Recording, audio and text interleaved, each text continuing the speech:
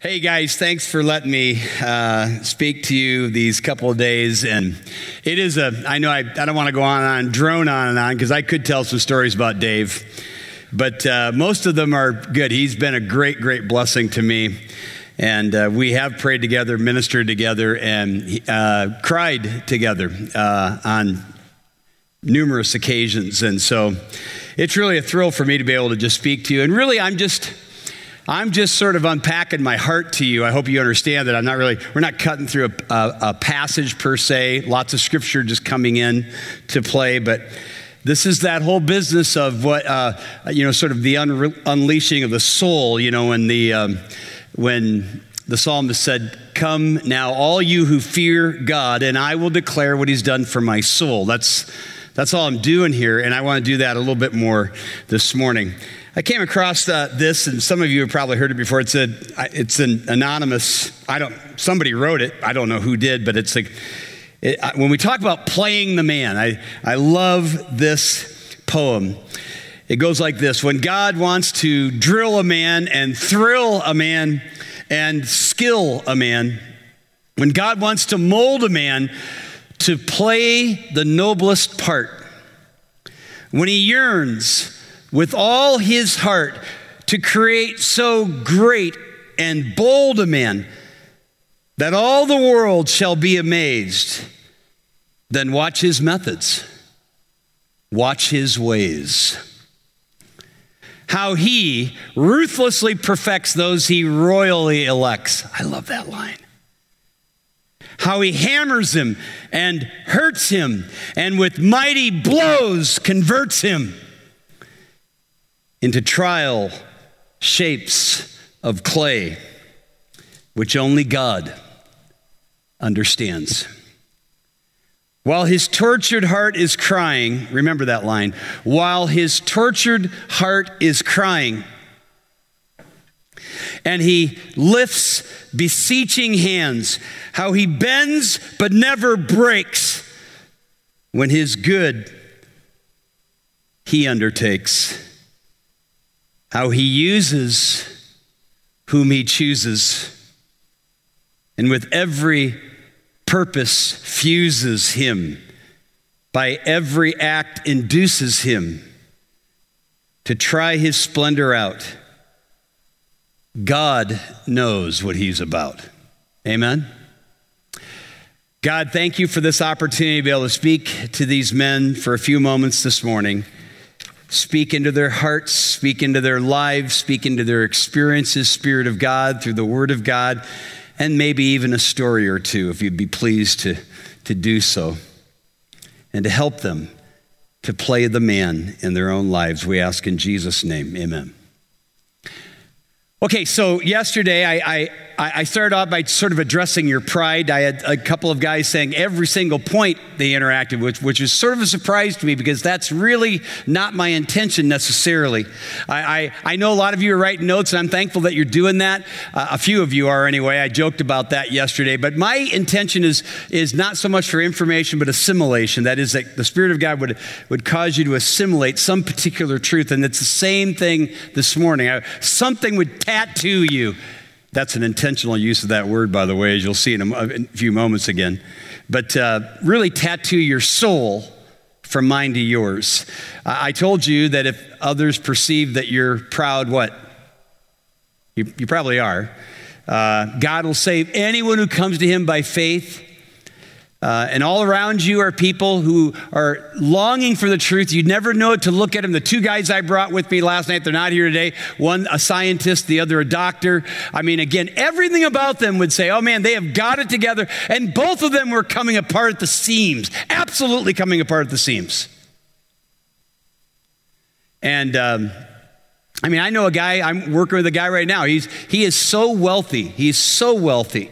But God got a hold of his life. He said, Pat, I don't remember 2 years of my life. He's 34 years old. He goes, I don't remember 2 years of my life because I was so hiked up on drugs and alcohol.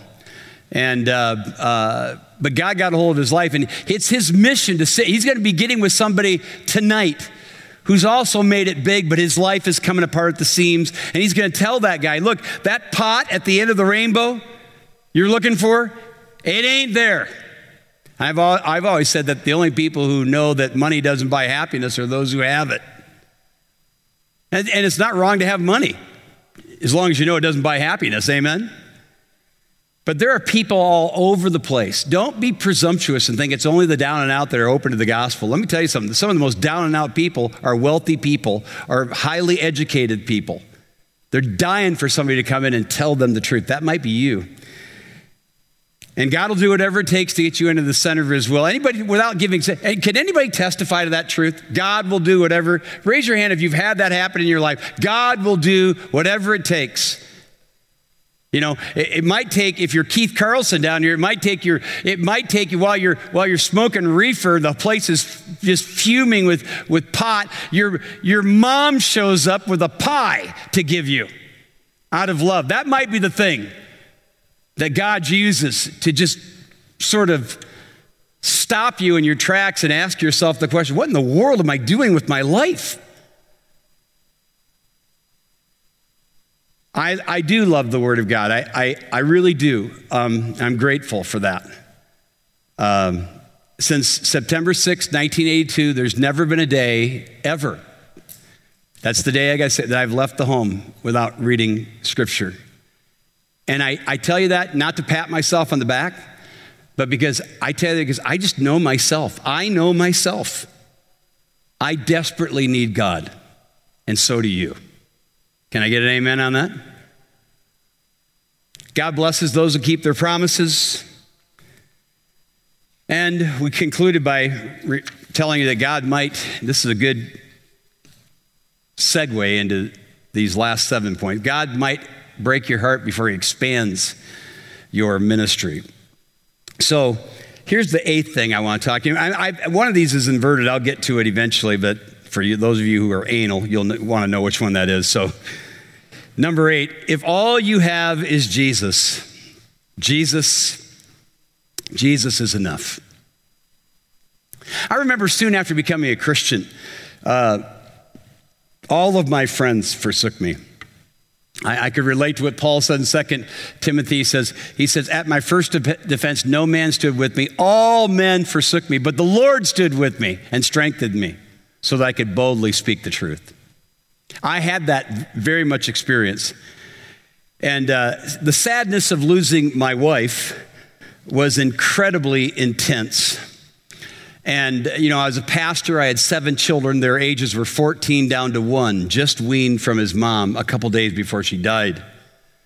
And so I had to keep my composure best I could throughout the day. And when I put the kids down, that was my cry time. That was the time I'd read notes that were given to me. And I slept upstairs, I slept downstairs in the living room for the first month. Every time I'd walk into my bedroom, it would be like a paw would just come over me. It wasn't like I was a psycho case. I just had a hard time being in our bedroom. And so I slept on the couch. And I would weep. When you mourn, you will weep. You don't eat, you lose weight, you mourn, you weep uncontrollably. I mean, I'm walking through a grocery store one day and I saw her favorite candy, a silly thing, and I could not find a corner fast enough to just get away. I just lost it. And because I missed her greatly. And one night I was on the couch and it was the middle of the night and I was just weeping. It was like, every night, I can still remember the first night I got through the night without crying. It was about a month. And I remember waking up thinking, I didn't cry last night. But anyway, in the middle of the night, one night, I was crying and I sat up and I was sort of frustrated with myself. I'd been like 3 weeks straight or whatever. And I sat up and I said, Nemmers, get a hold of yourself. And it was like God himself spoke to me in that moment. And he said, you can't get a hold of yourself, but I'll get a hold of you. I understand you're a mess, but I'm still here, amen? And the psalmist, I think, put it best when he said, who do I have in heaven but you? And on earth, I don't have anybody else but you. I have no one besides you.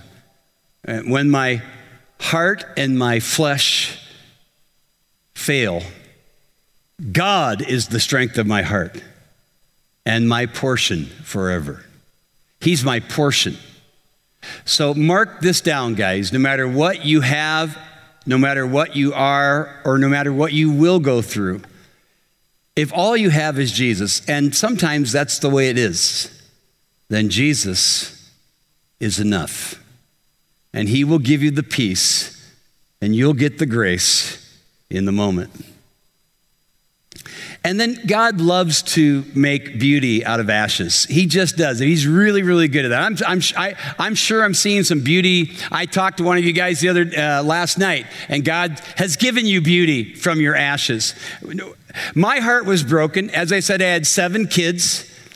And I was, and every time I go into that bedroom, this paw would come over me. But after about a month, I determined I'm going to bed in my own bed. And I remember the very first night, like 30 days after my wife died, I go into the bedroom. I slept on my side of the bed. That's weird, but that's what I did. And I was sitting up in bed, and I was struggling. You know, God brought Job's experience to my mind where you remember the story of Job? Remember the opening salvo there, Job, this righteous man, nobody like him. You know, God allows Satan to have at him. And the only thing Job had left was his life and his wife, and he wasn't excited about either one of them. And his wife says, you ought to curse God and die. And then Job says, you speak like the foolish women of the land. Shall we accept good things from God? And shall we not also accept adversity? Have you ever read that? When I read that sitting in my bed that night, I heard an invitation from God. We're to hearken unto the voice of his word, amen? I didn't hear anything audibly, but I heard from God. Because it was like, I've given you so many good things and you've readily accepted those. Will you accept this adversity? And I sensed that it was an invitation from God to me. And I got out of bed, I got on my knees on my bed and put my hands in a cup position. And I literally lifted them up in my tears to God. And I said, God, upon your request, I accept this adversity that you have placed into my hands. Help me to handle it rightly. Help me to be the kind of dad I'm supposed to be. And I'll take whatever else you got to put in here because this life really sucks right now. But I accept it. That surrender was one of the most, if not the most important thing I ever did after my wife died. And when that happened, when I surrendered, I had a peace. And this isn't, you'll hear another thing like this here soon. And because God loves to make beauty out of our ashes. And unbeknownst to me, there was a woman a half hour north, and we put our notes together, heaven knows, but it might have been the exact same night that she was having the same struggle with God, whereby she surrendered, and she was a widow for 7 years. God's exchange program, by the way, is found in Isaiah 61. It says God will, he will give beauty for ashes, the oil of joy for mourning, and a garment of praise for the spirit of heaviness. That's pretty cool, isn't it? But don't miss the last part of it, because people love the exchange part, because that's all about you. God doing this for me, right? Beauty for ashes, oil of joy for mourning, garment of praise for the spirit of heaviness. Amen. Bring it on, God. I've had the ashes. I've had the mourning. I've had the spirit of heaviness. Bring on the beauty. Bring on the oil of joy. Bring on the garment of praise for me. But the rest of the verse says that we may be called oaks of righteousness, the planting of the Lord, that he would be glorified. Because whatever God does for me or whatever God does for you, in his exchange program and you like it, yeah, give me the goodies. If it doesn't glorify him, you've screwed it up. I've screwed it up. So be grateful. God loves to make beauty out of our ashes, but only so that he gets the glory. And I was reminded of that when God brought Marilyn into my life. That's my wife. I'd met her a couple years earlier, and with my first wife, after, I asked her if she'd ever thought she'd remarry right there, and she goes, I don't know. What was she supposed to say? And but that was my only encounter with her. And then when my wife died, hours after my wife died, 9 hours, she died at 11:30 at night, 8 o'clock in the morning, I'm sitting there, and I'm just crushed. My kids are asleep. They've been crying their eyes out. And I opened my Bible because I knew I needed to hear from God. And it wasn't like, oh, I can't wait to, it wasn't like that, but I knew I needed to hear from God. So I opened up, I was in Psalm 69, I was in Psalm 68 the day before, and it says this, save me, O God, for the waters have come up to my neck. I'm weary from my crying. And I thought, wow, this is like totally where I'm at. And then I read these words. The psalmist says, he's praying this to God. Let not those who trust in you become ashamed because of me. And then, as if he didn't get it the first time, he doubles down. Let not those who hope in you become ashamed because of me. And I remember going back from the counter in the kitchen where I read that, and I looked up to God and I said, Lord, are you challenging me in the early hours of my bereavement? And God was saying to me, Nemmers, there's going to be a lot of sympathetic eyes out there in the days to come. But those same sympathetic eyes are going to be watchful eyes. They're going to want to know what you've been preaching is really true. By the way, it is. Amen? God's still true. And so, and in that moment, in that very moment, a friend came over. We were a mutual acquaintance. Marilyn, my wife now, and her husband, who was gone in heaven, had discipled this guy and his wife. They moved into our area. My wife and I picked it up and discipled them. They become close friends. He comes over, throws his arms around me, puts some food on the table and some money down, and just babbles something. You just, what do you say when one of your best friend's wife just died suddenly and unexpectedly? And as he walked out the door, oh, by the way, before he walked in and after I pulled back from the counter, after I was challenged from God, Marilyn Swanson came into my mind. Not in a romantic way. I distinctly remember thinking, that was weird. And I just dismissed it. I'd met her a few years earlier. And within a minute, our mutual friend came in, did all that, and as he walked out the door, he said, oh, by the way, I told Marilyn Swanson about this, and she's going to write you an encouragement note. And I remember thinking that. And I'm still broken. I didn't think anything of it. And so over the next, a couple of months, I received, this is 1995, before email and all that, was popular. And so I got 700 pieces of hard mail, 700 pieces of hard mail. Because I was a novelty. I was 36. I had 7 kids. And, I got mail from women, young women, older women, divorced women, married women. I had everything. I even had phone numbers in these things. But I found myself looking for the one from Maryland, and I couldn't explain why. And guess what? It didn't come. It didn't come. I never got it. So in September, there was a Labor Day parade near her town. I was in it. I was in it I was sort of a walking, shell of myself, but it was a large crowd. And Marilyn called out to my daughter, who she knew through a homeschool thing. And our mutual friend was driving the tractor, and he looks over at me and goes, hey, that was Marilyn Swanson. I'm walking this way going, but I couldn't stop. He goes, hey, did she ever write you that card? I said, no, she didn't. And long story short, I went to my office the next day, and with sweaty palms and practicing my lines, I called her.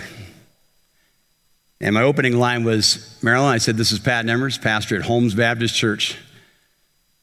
And our friend Kelly told me you're going to write me an encouragement card, and I haven't gotten it yet. That was my opening line. Really suave. I've gone way too long on this part. I apologize. That was the thing that got us communicating, and you know, your ladies like this part of the story better than you, but God put us together as a result, and we've been together for 23 years, and now we have 10 kids and 31 grandkids. Our lives are busy, but God has given us beauty for our ashes, and He'll do the same thing for you. You got to believe that no matter what you're going through. Look, more practically, and number 10, you cannot claim your word is a lamp to my feet and a light unto my path unless it is. This is my mantra. Dave alluded to it. And to my knowledge, I have rarely made a major decision. I can't think of one major decision I've ever made in my life that I did not get direction from the word, from God's word. I mean, literal direction. When I went to my first church, I remember thinking, I don't know anything. God, I don't know anything. I've been asked to go to a farming community. I don't know anything about farming. And I read in Hebrews 11, verse 8, and Abraham went out not knowing where he was going. That was God saying, you don't have to know. I know where you're going, and I went. And when I came to Saylorville Church, I was wrestling with all things. I already said no. Pastor Dave was one of those guys I said no to 9 months earlier. But I got to a place where I just had to know God was clearly showing me it was time for me to leave. And I didn't know what to do because I'd burned all kinds of bridges. And I was in Acts 16. I said, God, you've got to show me today from your word. What do you want me to do? I'm in Acts 16, the story of the Philippian jailer. I know this. I'm even literally talking to God. God, I know this story. I know, but would you show me? I knew the story, but I didn't know the obscure verse in the story that God was going to, tattoo me with. If you remember the story, he gets saved, the Philippian jailer. Paul goes to the house. The whole house comes to Christ. Remember that? And then it says, I think it's in verse 32, it says, they come back and they say to Paul, Paul, the magistrates have called for you to depart. Now leave and go in peace. And it was like God just grabbed me like a rag doll and said, this is what I'm saying. I'm your magistrate. I'm calling for you to leave. Now go in peace. I went upstairs. I showed my wife and said, God just told me it's time for us to go. You know what she said? You didn't tell me. That was a problem. But we worked through it. And 2 days later, Saylorville Church called me up. Unbeknownst to me, at the exact same day, they're having a discussion as to who they should circle back to. And long story short, the timing was amazing. But you can't say your word is a lamp to my feet and a light to my path unless it really is. Is it? You're not superstitious to believe that God will lead through his word. One of my favorite verses is Genesis 24, verse 27, the servant of Abraham, after he finds this wife for Isaac, and it's an amazing thing. Remember, he prays exactly what he prays comes to pass. And when he testifies about it, and in Genesis 24, verse 27, it becomes a life verse for walking with God for me. Here, it's real simple. You can memorize it. As for me, being on the way, the Lord led me. Say that with me. As for me, being on the way, the Lord led me. One more time. As for me, being on the way, the Lord led me. As for me, that's personal. As for me, being on the way, that's experiential. That's the circumstances of life. The Lord led me. That's actual. That's God. That's spiritual. That's from heaven. And that can be your story. That's what I want my testimony to be when I got one foot in the grave and the other on a banana peel. As for me, being on the way, the Lord led me. So let's move on. It's number 12 in your thing. I've inverted these. I will sit before the face of God before I stand before the faces of men. That's a commitment I'm asking you to make tonight. This morning, rather. I will sit before the face of God before I stand before the faces of men. Would you be willing to make that kind of commitment today? I've already mentioned that. There's never been a day where I've left the home without, and that's the reason. I've got to see God before I see men. And no matter how hurt you are, no matter how distracted you are, no matter how busy you are, I don't care how busy you are.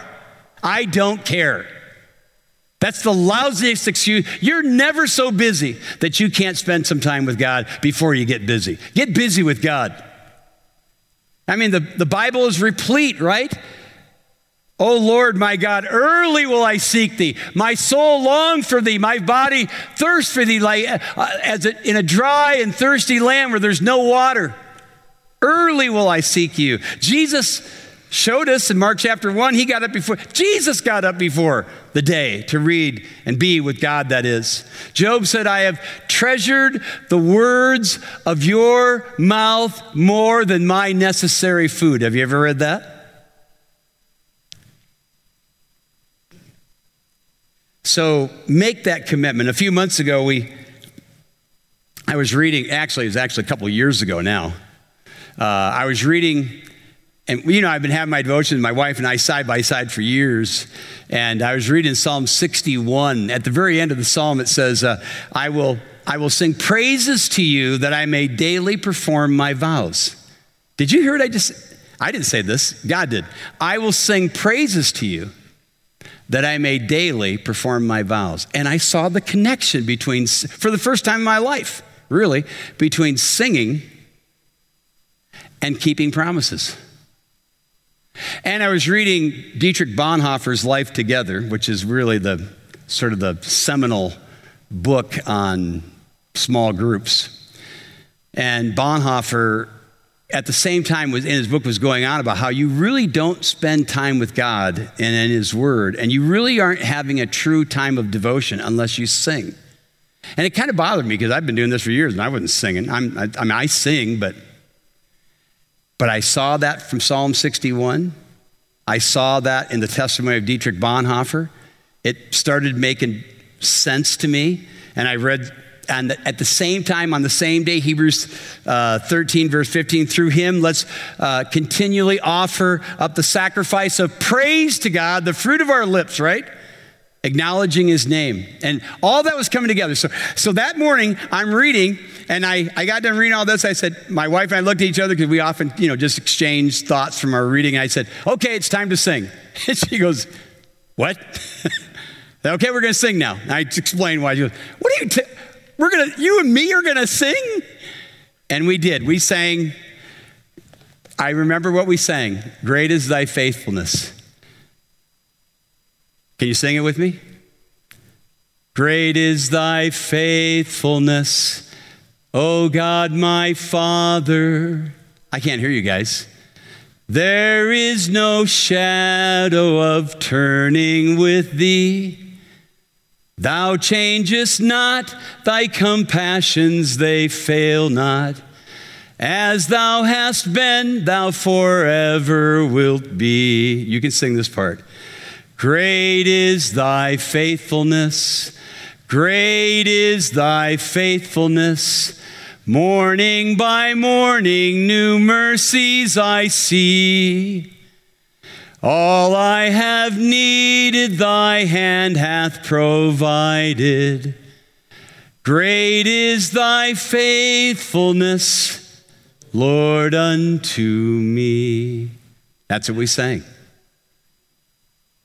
And that's what we do to this day. We sing kids' songs. We sing silly songs. We sing songs that make us cry. And then we pray.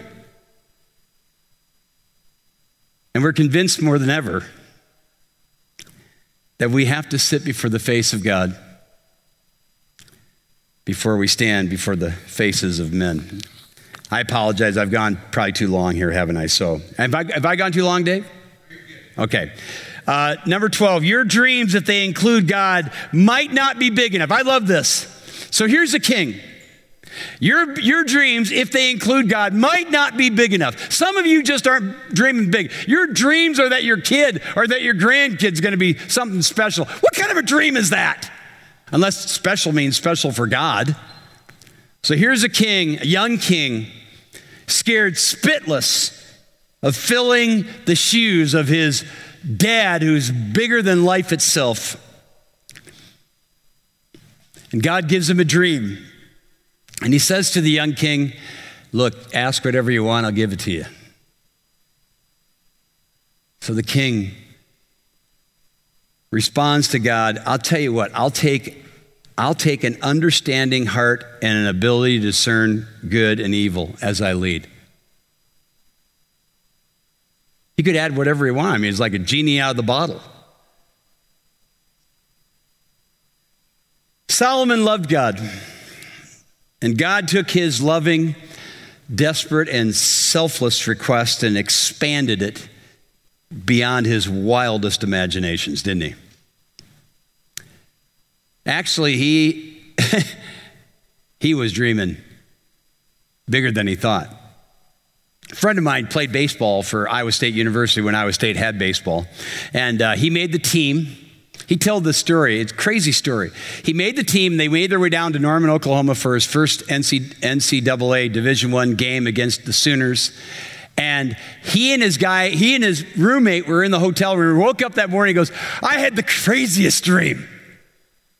And he goes, well, what? He goes, I dreamt the first time up the plate, first pitch, I hit the ball, sliced, went over the first baseman, landed into the right field, went into the corner, and I got all the way to second base for a stand-up double. I mean, it's like, it was one of those dreams, like, it was really real. And so game time, true story, game time, first time up to the plate, first pitch, you know what happened, right? Smack, slices over the first baseman, lands just fair, into the corner, exactly as he dreamed. He rounds first base all the way to second, actually slid, but he stood up like this, slapping his hand like he did. He could hardly believe it, like a prophecy. And he looks up, and the third base coach is going like this.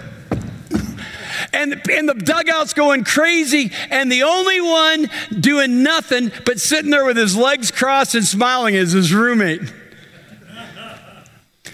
He said, Pat, I could have walked to third base, but my dream only took me to second.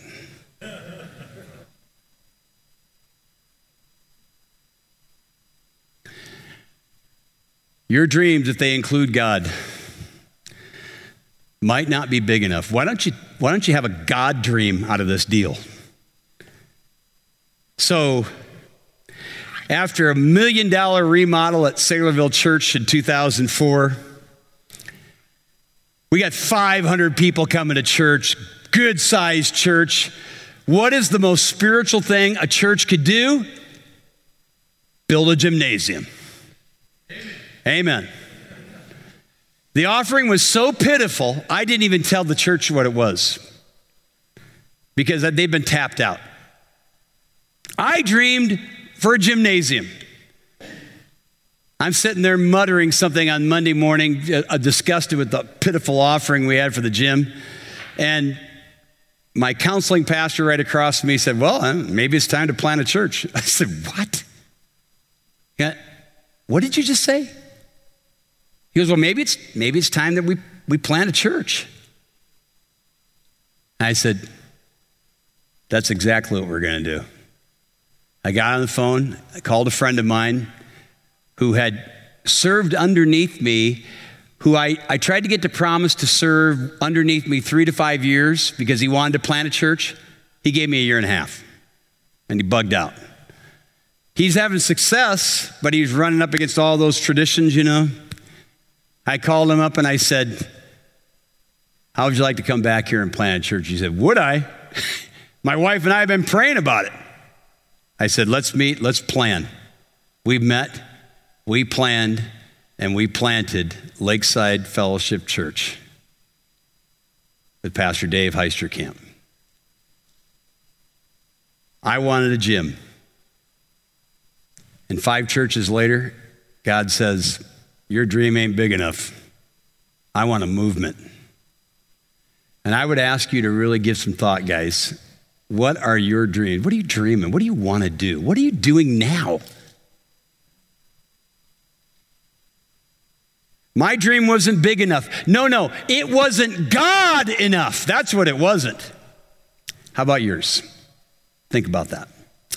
13 here.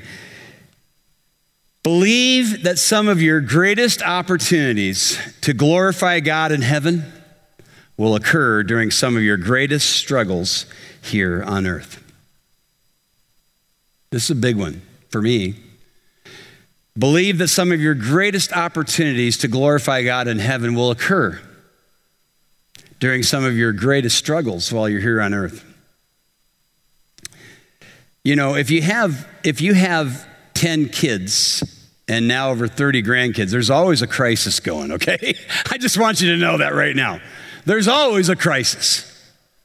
Some are deeper than others. And I had a daughter that she was my most compliant kid in our home. Smart, got great grades, skated through everything. And she was a thief. I didn't know it. She was in Bible college at the time,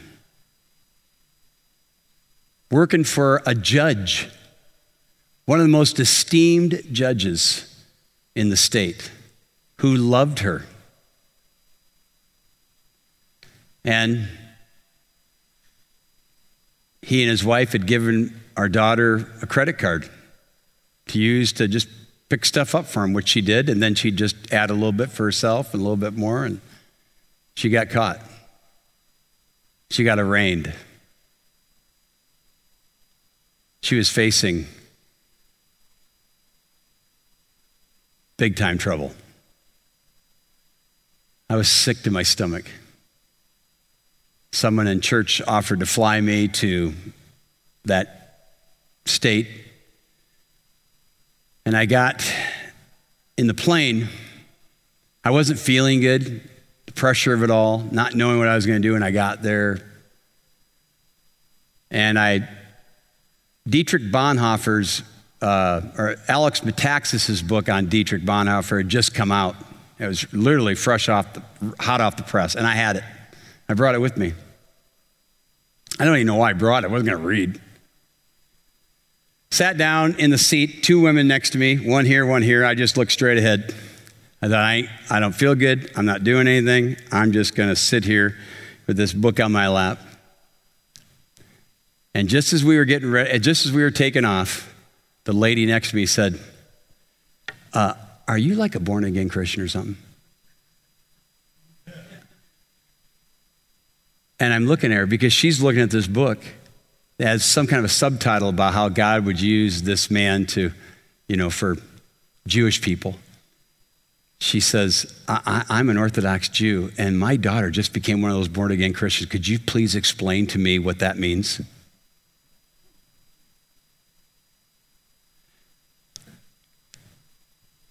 In that flash of the moment, it was like God was saying, hide it under a bushel? No! The gifts and calling of God, Romans 11:29, are irrevocable. You don't get to revoke your gift. You don't get to shove it, put it under a shelf, shove it under the mat, stick it under the bed, do whatever you want just because you're having a trial in your life. And that's what God was saying to me. Oh, by the way, I wired you to talk to people about Jesus. Now talk. And I had the most glorious opportunity to talk to her about who her Messiah was. And then I met her daughter. She's born-again Christian. Crazy thing. But all of that was God's way of telling me, and I'm telling you, that you have to believe this, that some of your greatest opportunities of glorifying God in heaven are going to happen during some of your greatest struggles that you have here on earth, if you respond rightly, right? So a woman comes to my office back maybe a year later. By the way, my daughter, there's another story, amazing story. She's walking with God. I have an amazing story of how she got out of that deal, but I'm not going to share it with you here. But about a year later, I'm sitting there in my office and a woman's looking across at me and she's got her kids messed up. And she's talking to me like, you have no idea what I'm going through, but you need to help me. You have no idea what's going on with my kid. And she's talking like she's the only one with a kid problem. And I'm looking down my phone and I see it's the principal of the high school calling me. And let me tell you something. The principal of the high school called me about 3 days a week, not because we were good buddies. We'd become friends for all the wrong reasons. It was about our son, John. And it was one of those things like Pavlov's dog. I was like, oh, crap, And I'm looking at this woman, and I didn't feel very pastoral in the moment, okay? I wanted to look at her and say, who do you think you are? Do you think you're the only one with an issue around here? But again, the Spirit of God spoke to me in that moment, in that very moment. I didn't feel pastoral, but God spoke to me. He just said, I know you're hurting right now, but this woman needs your help. Will you minister for me out of your hurt? And I'm telling you, this will keep you from becoming a sappy, whiny little baby like some men become when troubles come into their lives. God wants us to minister out of our hurt because some of our greatest opportunities are going to occur. That is, opportunities to glorify God in heaven during some of our greatest struggles here on earth.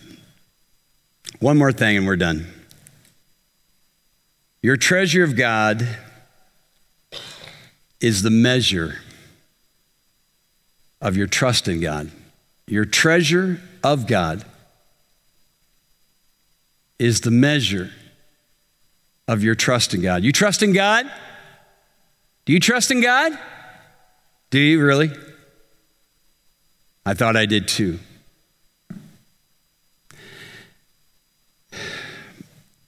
My greatest struggle, if I would be comparative, was not the death of my wife, though that was a great struggle. I think my greatest struggle was the death of my son, and he didn't die physically, but figuratively. Pastor Dave was one of those guys who prayed fervently. I remember one of the other pastors in the Engage Network literally crying, tears falling on the floor of my office, pleading to God for our son, John. God had given me a verse during that time, Psalm 63, verse 3, which says, I want you guys to listen to this. Your loving kindness is better than life itself. Have you ever read that? Your loving kindness is better. That's a comparative word. Is better than life itself. Therefore, my lips will glorify you. And it was a reminder to me that no matter what's going on in my life, God's kindness to me, my relationship to God, my treasure of Him is better than anything that life can offer. Do you believe that? Yeah, I thought I did too. So my son John took what my son Daniel did and put it on steroids, as I mentioned last night. He was not a Christian. Neither one of them looked like Christians, but John was really, really dark, super dark. And he was angry. He beat the crap out of a kid for no reason other than looking at his girlfriend, and he was facing jail time. And after a hard slap on the hand, 3 weeks later, he did it again to another guy. And this time, they threw him in jail for 2 weeks in a juvenile detention center. He got out, wore the bracelet, the whole 9 yards. I thought, that'll do it. This will be the thing. But it kept getting worse. And one night, he didn't come home. It was a Saturday night. I was ready to preach the next day. I waited. He was supposed to be home by 11, 12 o'clock, 1 o'clock, 2 o'clock, still not home, not answering texts, not answering his phone. And if he gets caught, he's been told you're going to get thrown in a big boy jail. And I went to bed, and I was just crying out to God on behalf of my son. Tears coursing down my side of my face, and my wife not knowing what was going on. I didn't even wake her up. Oh, God, please save him. Please save him. And God spoke to me in that night and said, "You don't trust me." I literally argued with God. I said, "Yes, oh God, yes, I do trust." "No, you don't. You tell everybody else to trust me, but you don't trust me." And God said to me that night, "Am I not more of a treasure than the soul of your son? What if I don't save John? Will you treasure me more than the soul of your son?"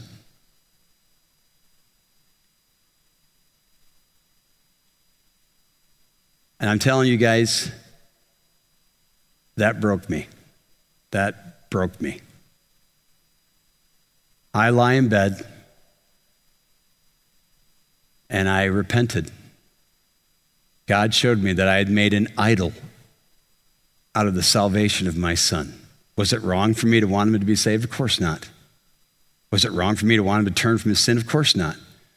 But it had so dominated my life, nothing else was working, because I'd lost the real treasure, God. I'd memorized the verse. I memorized the verse. I'm good at memorizing, aren't I?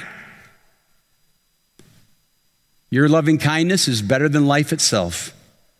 Therefore, my lips will praise you. And I repented that though I knew the truth, I hadn't really believed it. And guys, I'm telling you this, I'm wrapping it up with this. I recognized that night that the reckless life of my son was not about my son at all. It was about me. God was sovereignly doing what he was doing to my son so that he could get to his dad. And I repented. And I can tell you guys, as God himself is my witness, I had a peace that just came flooding over me. It's like I got saved all over again. I went to bed. He didn't come home that night. It got worse before it got better. Just to let you know, it's not like the next day John came home, "I'm saved now, Dad." No, didn't happen like that. In fact, it got worse. And I wept a lot with my peers, my friends, my deacons, other pastors. And somehow they all saw in me in that time, because of the peace of God that passes all understanding, that God's loving kindness really was better than life itself. I still had to deal with them, but I had something that I did not have previous, and that was peace. Amazingly, in God's kindness, after Daniel came back to the Lord, John was at a kegger and got into a fight with the guy who won the national championship for the University of Iowa. Poor choice of fighting. Got souffled, broke his shoulder. And Daniel picked him up. He called his brother up. His arms, sort of put in his own little sling. Picked him up, got in the car. Daniel looked at him and goes, "What the crap are you doing with your life?" Real eloquent spiritual line.